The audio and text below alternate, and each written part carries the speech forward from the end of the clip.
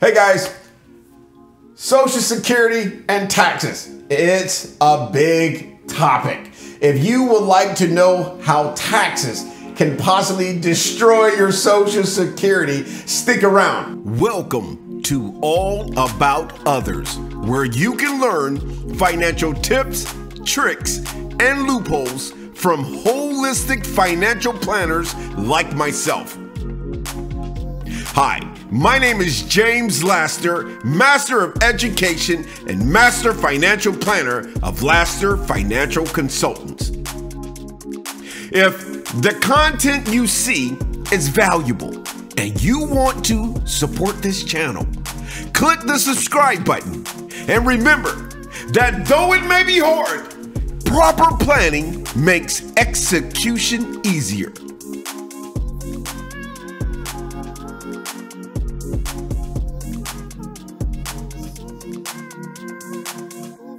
Hey there.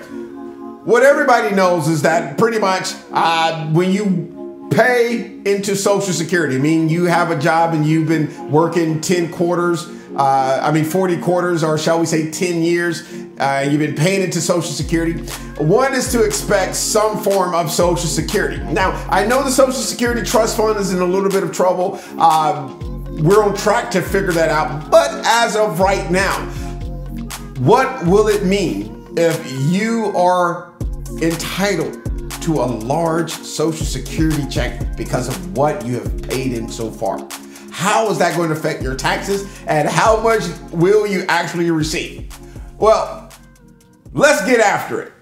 You know, Social Security is a very touchy topic for a lot of Americans. You know, you have the Americans who say, well, I'm not counting on Social Security. It's not going to be there when I get to the age to receive it. You have some people who are currently on Social Security right now thinking to themselves, is it going to be the way that they told me it was going to be while I'm on Social Security? Right? And then there's some people, all right, who are only on Social Security. That is their only form of income. I've talked to a lot of them. I've met a lot of them. And many folks are saying, James, is there any way that you can increase my Social Security check? Right? Because even their checks are being reduced. So what I have done is I am providing everybody a quick case study on Social Security so you can understand how taxes will affect your Social Security. Let's get after it. All right. The decision to claim Social Security is more complicated than you may know, right? You can literally trigger up to an 85% taxes on your Social Security benefits. Did you know that you can get taxed 2 or 3 times on your Social Security? Were you aware of that? Many people are not aware of it, and many people don't know when they should take their Social Security. You see, if you go to SSA.gov and you check on your own Social Security benefits, you will see 3 dates that are there. What would it look like if you took your Social Security at age 62? Your full retirement Social Security age, whether it's 66 or 67, or the latest you can take it at age 70. So let's look at the federal income taxes on benefits. So if you're single and you're getting roughly about $2,000 or $25,000 a year from Social Security, there's 0 tax on your Social Security. And definitely if you're married, no more than $32,000. You're good to go. There's no taxes. But look at those other numbers. My goodness, if you make up to $34,000, you are getting taxed 50% on your Social Security if you're single, and $44,000 if you're married. But anything over $44,000, 85% of your Social Security benefits are being taxed. Now, what happens to those folks who end up on Social Security disability? You know, there's Social Security, but then there's Social Security insurance, meaning that you are considered disabled by Social Security. So they're going to give you a little bumper, on your Social Security check. How much is that worth? Well, if you see the numbers that are on the screen, these numbers are relatively very low. Like if you're married, it's about $456. right? Oh, and 40 cents. Where did that come from, right? Well, those numbers haven't changed since the Reagan years in 1983. So the question I got to ask all of you, what is your gross versus your net? Yeah, there's this big number, this big pie in the sky that you think that you are entitled to get, that you think that you're going to get, versus the reality of it, the net, what you will get. After all the taxes and surcharges are pulled out, admin fees, how much will you actually receive in your Social Security check? Now, I bring this up to you is because this is an example of what many people are getting from the Social Security Administration right now. The Social Security Administration is sending out this letter as they are reporting people's benefits. And this letter is essentially, to be summarized, is simply saying, hey guys, we're about to be insolvent. We're waiting on our politicians in Washington to figure it out, but it's looking like we're going to be insolvent.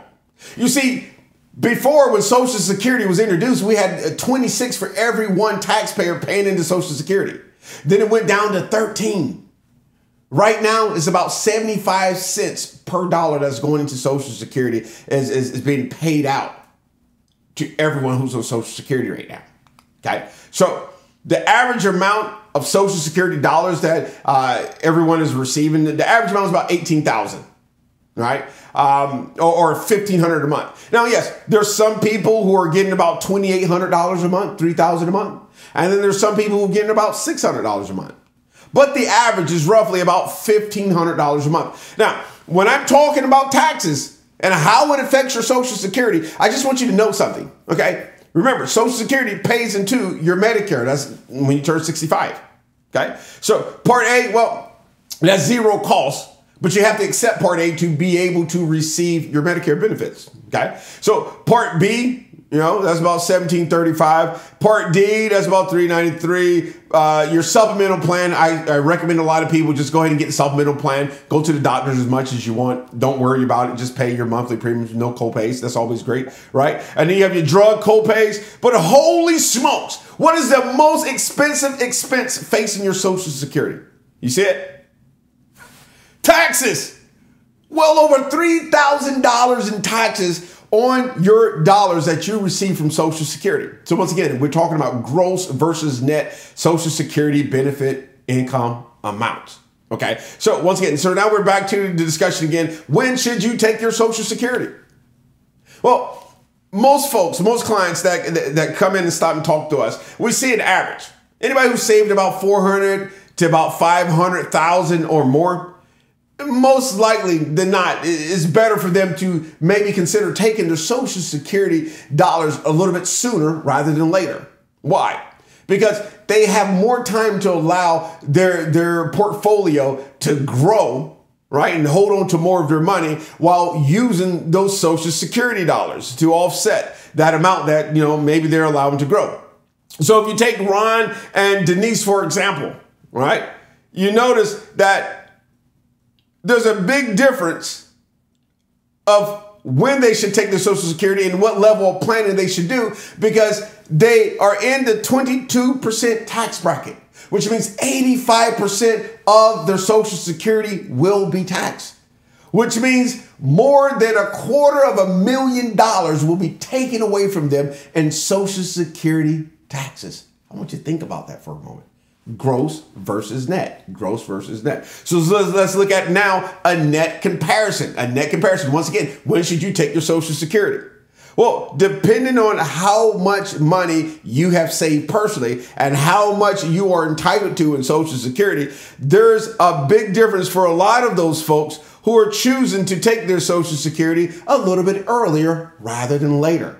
Now, how would you know? Well, you got to sit down and have a tax planning session with a professional to help map this out for you. But you get the picture. So this is why we offer everyone, definitely who's watching this video, who's a part of our webinars, who go to our trainings and receive our financial literacy resources, we offer these Social Security analysis to you all. Okay. All you have to do is just reach out to us when you are ready to get that analysis done for you. Look, I want to thank you for being a part of this video. I hope you learned about taxes and your Social Security benefits. It's a topic that's really key to my heart because I know people need to know this. Now look, if you like the information you receive, definitely like it and then share it. But more importantly, there probably were some things you already knew and things you knew that you didn't know. And of course, there's those things you didn't know that you didn't know. Well, if you're in that category of people, please reach out to us at 877-8-LASTER option 8, or more importantly, go to our website and book some time on our calendar directly by going to lasterfinancial.com. We look forward to seeing you in the next video.